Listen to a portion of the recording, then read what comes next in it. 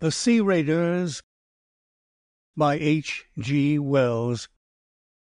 Chapter 1.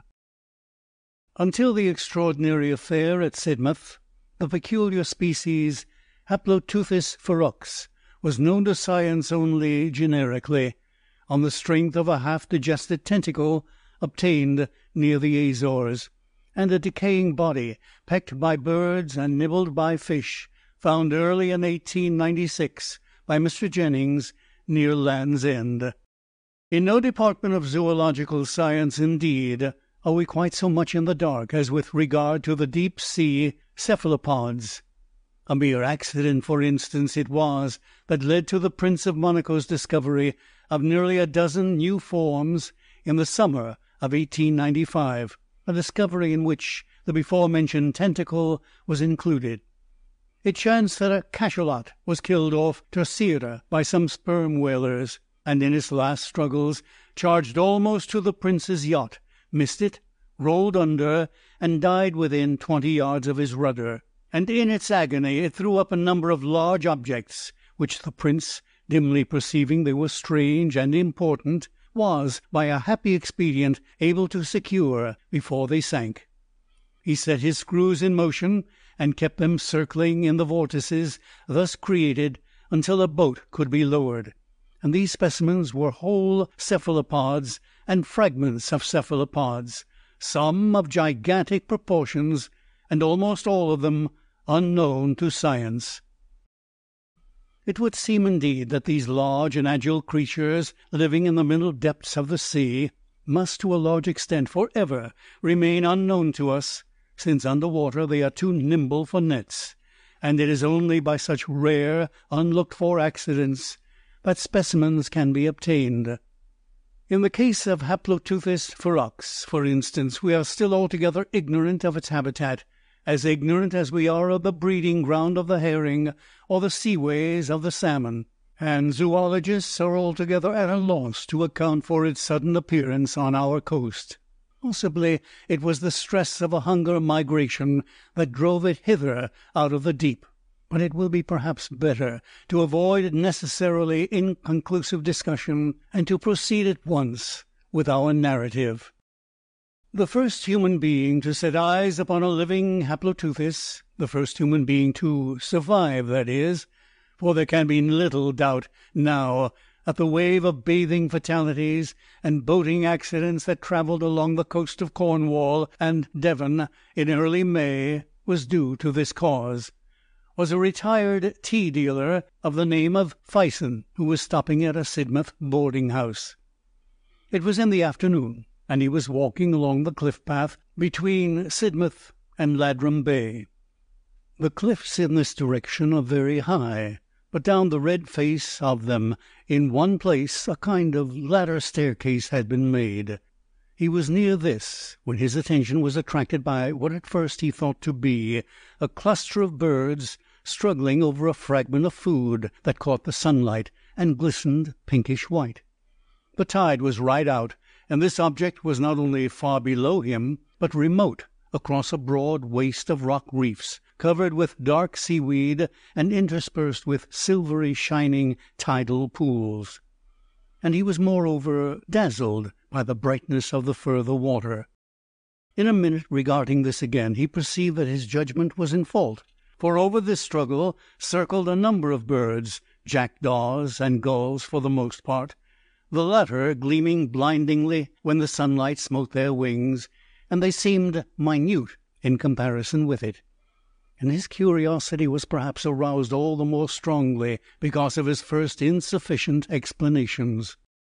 As he had nothing better to do than amuse himself, he decided to make this object, whatever it was, the goal of his afternoon walk, instead of Ladram Bay, conceiving it might perhaps be a great fish of some sort, stranded by some chance, and flapping about in its distress.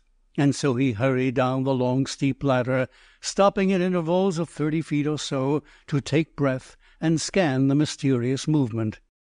At the foot of the cliff he was, of course, nearer his object than he had been, but on the other hand it now came up against the incandescent sky, beneath the sun, so as to seem dark and indistinct. Whatever was pinkish of it was now hidden by a skerry of weedy boulders, but he perceived that it was made up of 7 rounded bodies, distinct or connected, and that the birds kept up a constant croaking and screaming, but seemed afraid to approach it too closely. Mr. Fison, torn by curiosity, began picking his way across the wave-worn rocks, and finding the wet seaweed that covered them thickly rendered them extremely slippery, he stopped, removed his shoes and socks, and coiled his trousers above his knees. His object was, of course, merely to avoid stumbling into the rocky pools about him, and perhaps he was rather glad, as all men are, of an excuse to resume, even for a moment, the sensations of his boyhood. At any rate, it is to this, no doubt, that he owes his life. He approached his mark with all the assurance which the absolute security of this country against all forms of animal life gives its inhabitants. The round bodies moved to and fro, but it was only when he surmounted the skerry of boulders I have mentioned that he realized the horrible nature of the discovery. It came upon him with some suddenness. The rounded bodies fell apart as he came into sight over the ridge, and displayed the pinkish object to be the partially devoured body of a human being, but whether of a man or woman he was unable to say.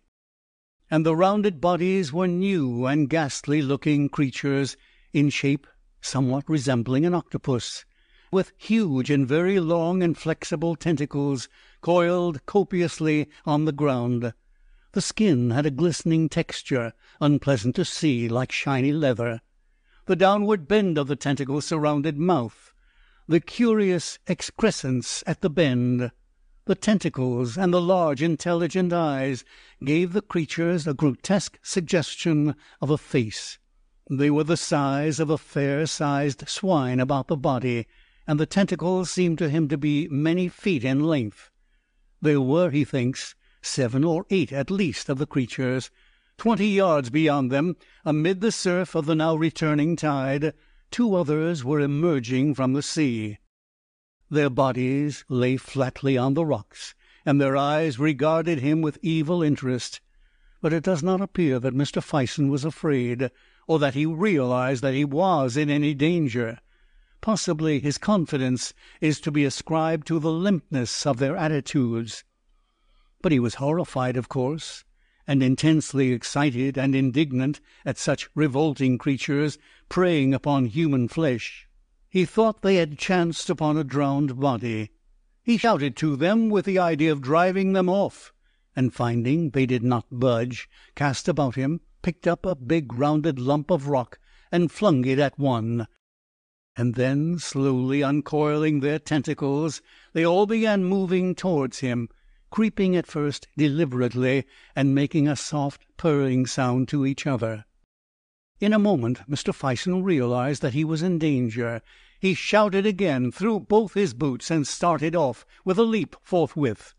20 yards off he stopped and faced about, judging them slow, and behold, the tentacles of their leader were already pouring over the rocky ridge on which he had just been standing.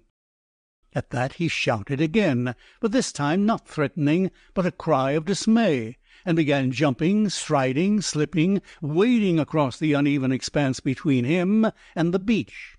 The tall red cliffs seemed suddenly at a vast distance, and he saw, as though they were creatures in another world, 2 minute workmen engaged in the repair of the ladder-way, and little suspecting the race for life that was beginning below them.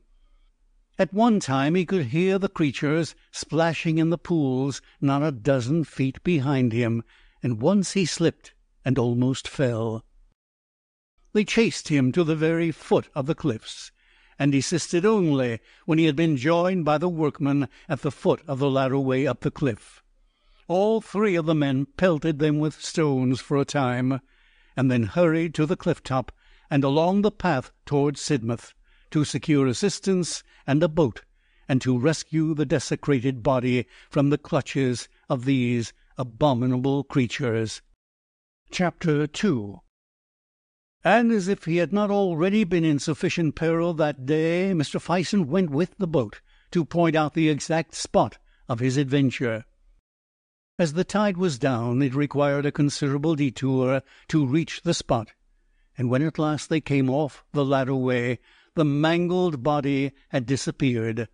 The water was now running in, submerging first one slab of slimy rock and then another, and the 4 men in the boat, the workmen, that is, the boatman and Mr. Fison, now turned their attention from the bearings off-shore to the water beneath the keel.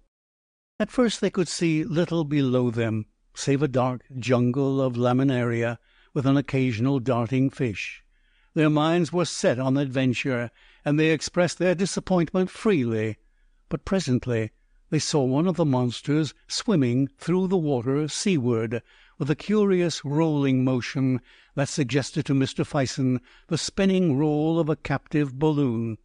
Almost immediately after, the waving streamers of laminaria were extraordinarily perturbed, parting for a moment, and 3 of these beasts became darkly visible, struggling for what was probably some fragment of the drowned man. In a moment the copious olive-green ribbons had poured again over this writhing group. At that all 4 men, greatly excited, began beating the water with oars and shouting, and immediately they saw a tumultuous movement among the weeds. They desisted to see more clearly, and as soon as the water was smooth, they saw, as it seemed to them, the whole sea-bottom among the weeds set with eyes. "Ugly swine!" cried one of the men. "Why, there's dozens!" And forthwith the things began to rise through the water about them. Mr. Fison has since described to the writer this startling eruption out of the waving laminaria meadows. To him it seemed to occupy a considerable time, but it is probable that really it was an affair of a few seconds only. For a time nothing but eyes, and then he speaks of tentacles streaming out and parting the weed fronds this way and that, and then these things growing larger, until at last the bottom was hidden by their intercoiling forms, and the tips of tentacles rose darkly here and there into the air above the swell of the waters. One came up boldly to the side of the boat, and clinging to this with 3 of its sucker-set tentacles, threw 4 others over the gunwale, as if with an intention either of upsetting the boat or of clambering into it. Mr. Fison at once caught up the boat-hook, and jabbing furiously at the soft tentacles, forced it to desist. He was struck in the back and almost pitched overboard by the boatman, who was using his oar to resist a similar attack on the other side of the boat.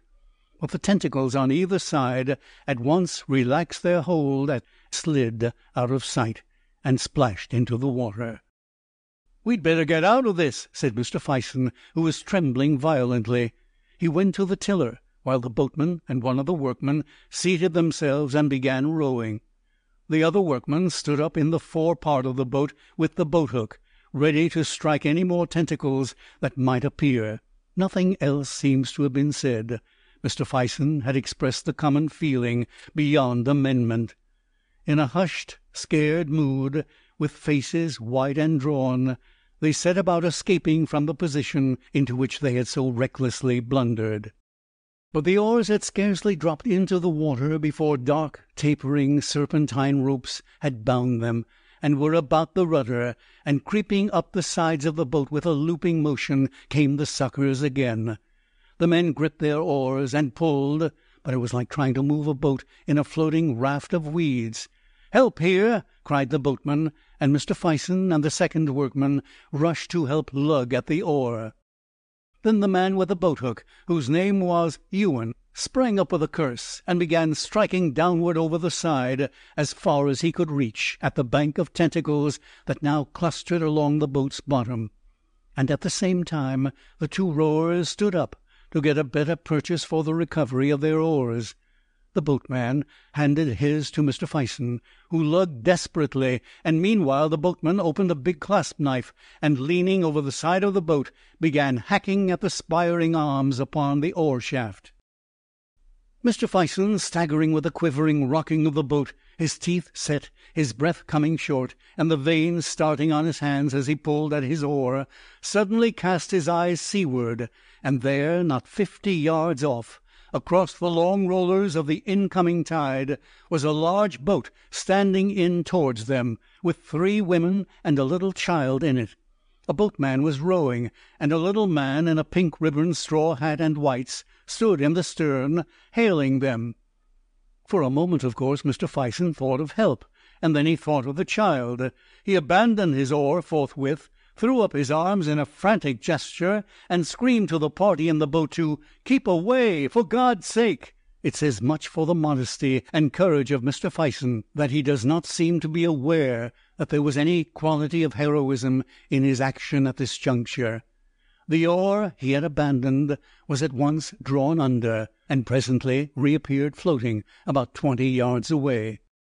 At the same moment Mr. Fison felt the boat under him lurch violently, and a hoarse scream, a prolonged cry of terror from Hill, the boatman, caused him to forget the party of excursionists altogether. He turned and saw Hill crouching by the forward rowlock, his face convulsed with terror, and his right arm over the side and drawn tightly down.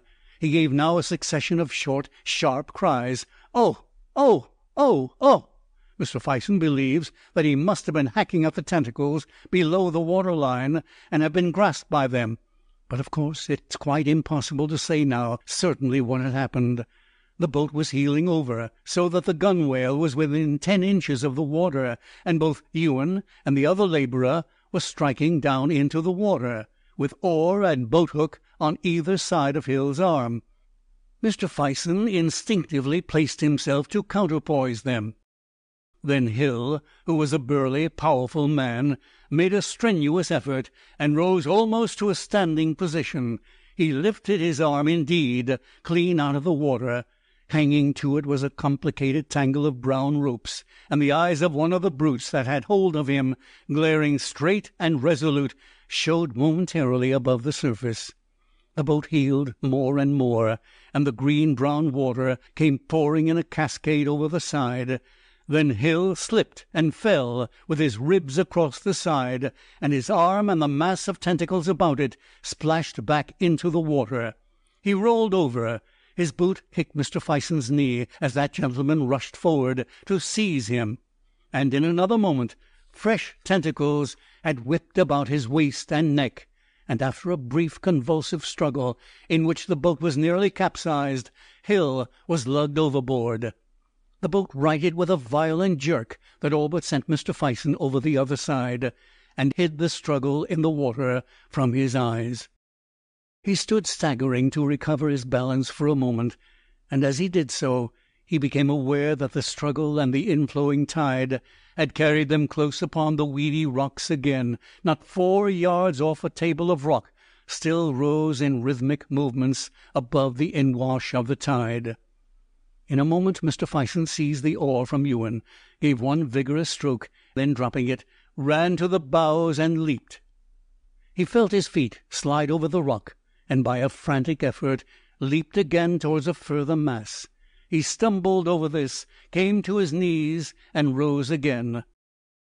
"Look out!" cried someone, and a large drab body struck him. He was knocked flat into a tidal pool by one of the workmen, and as he went down he heard smothered, choking cries that he believed at the time came from Hill. And then he found himself marvelling at the shrillness and variety of Hill's voice. Someone jumped over him, and a curving rush of foamy water poured over him and past. He scrambled to his feet, dripping, and without looking seaward ran as fast as his terror would let him shoreward. Before him, over the flat space of scattered rocks, stumbled the 2 workmen, one a dozen yards in front of the other.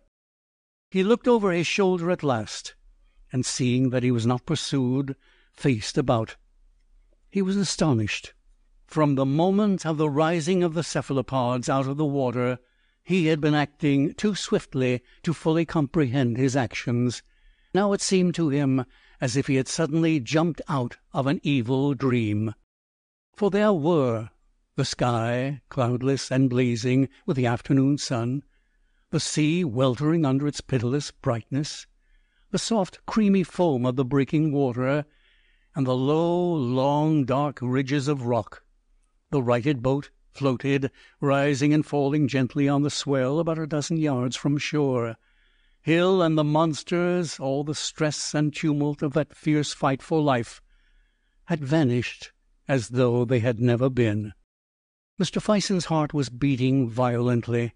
He was throbbing to the fingertips, and his breath came deep. There was something missing. For some seconds he could not think clearly enough what this might be. Sun, sky, sea, rocks. What was it?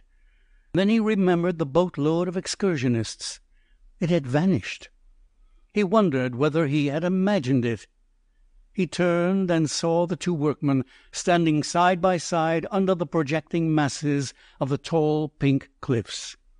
He hesitated whether he should make one last attempt to save the man Hill. His physical excitement seemed to desert him suddenly, and leave him aimless and helpless. He turned shoreward, stumbling and wading towards his two companions. He looked back again, and there were now two boats floating, and the one farthest out at sea, pitched clumsily, bottom upward. Chapter 3. So it was Haploteuthis ferox made its appearance upon the Devonshire coast. So far this has been its most serious aggression. Mr. Fison's account, taken together with the wave of boating and bathing casualties to which I have already alluded, and the absence of fish from the Cornish coasts that year, points clearly to a shoal of these voracious deep-sea monsters prowling slowly along the subtidal coastline. Hunger migration has, I know, been suggested as the force that drove them hither, but for my own part I prefer to believe the alternative theory of Hemsley. Hemsley holds that a pack or shoal of these creatures may have become enamoured of human flesh by the accident of a foundered ship sinking among them, and have wandered in search of it out of their accustomed zone, first waylaying and following ships, and so coming to our shores in the wake of the Atlantic traffic. But to discuss Hemsley's cogent and admirably stated arguments would be out of place here.